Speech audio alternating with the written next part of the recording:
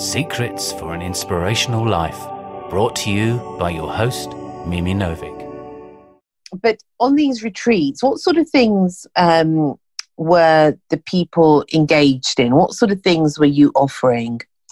Well, I think all of my retreats, I've worked with a yoga teacher. So I do a bit of qigong and movement, and I've done yoga for years and years. And I've done some qigong as well. I do a little bit of that myself, but usually I'm working with a yoga teacher, and so we'll have yoga at the beginning of the day and yoga at the end of the day, and maybe a meditation in the evening, which either I or my partner will lead.